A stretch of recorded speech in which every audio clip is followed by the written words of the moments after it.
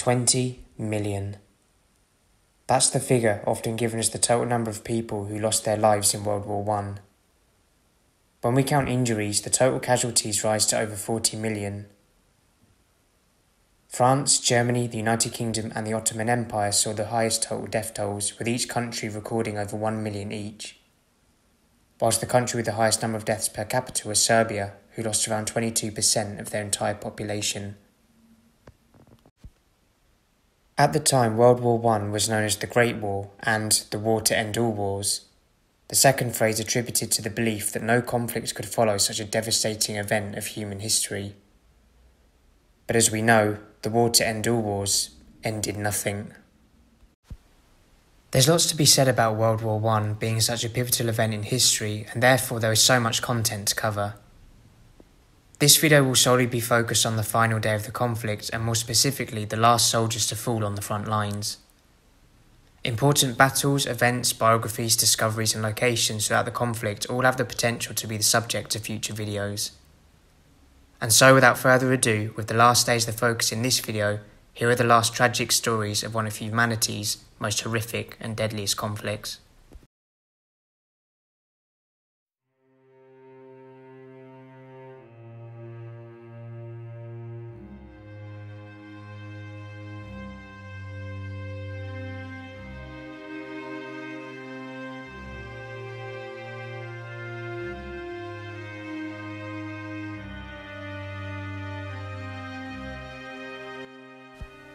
In the early hours of the 11th of November 1918, important personnel representing Germany, Britain and France met in the forest of Compiègne to ratify Germany's cessation of hostilities and bring an end to the fighting on the battlefield.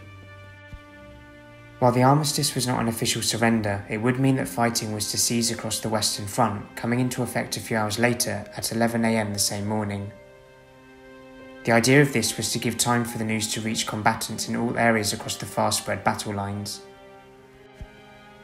Some commanding officers allowed their troops to simply wait out the deadline in their trenches upon hearing the news, whereas others believed that Germany would use the armistice as a stalling tactic for future fresh offensives and that the ceasefire wasn't permanent.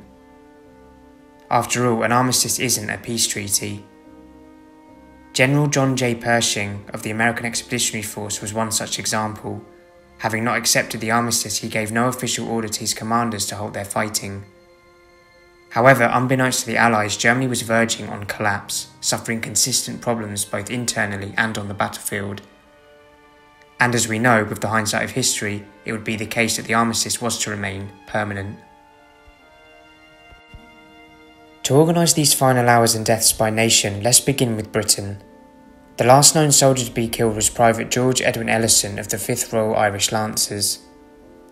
Ellison's regiment were ordered to advance through the town of Mons over a canal and secure high ground in Saint-Denis a few miles away.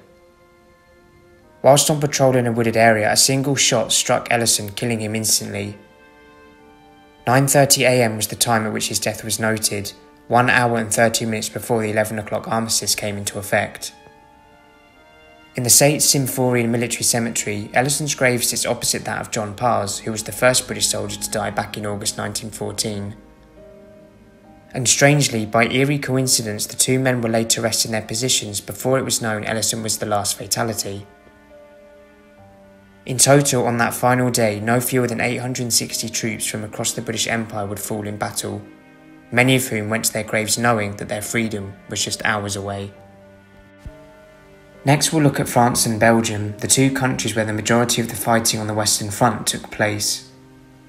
One of the last Frenchmen said to have died was Augustin Trebuchon, a private first class of the 163rd Infantry Division.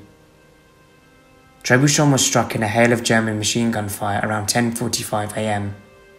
And I say one of the last, as on Belgian soil a Breton soldier named Auguste Joseph Renault was killed at 10:58 AM.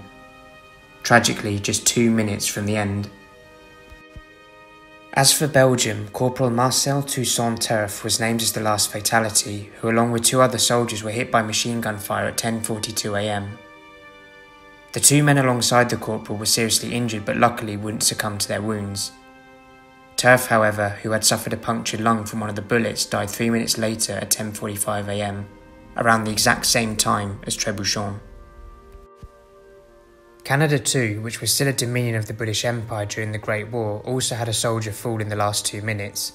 The poor soul, named as George Lawrence Price of the 28th Northwest Battalion. On the morning of the 11th, Price's battalion had made rapid success in the advance from a village south of Mons all the way to the Canal du Centre. By the time they arrived at the canal facing Ville-sur-Aisne, word of the ceasefire in a few hours' time had already reached them. Their plan was to continue into the village, secure the position, and drive out any remaining German soldiers who had been on the retreat.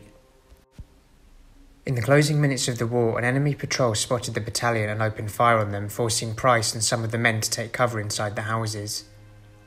The patrol, realising they'd now exposed their position, began to pull back and were briefly pursued by the Canadian battalion.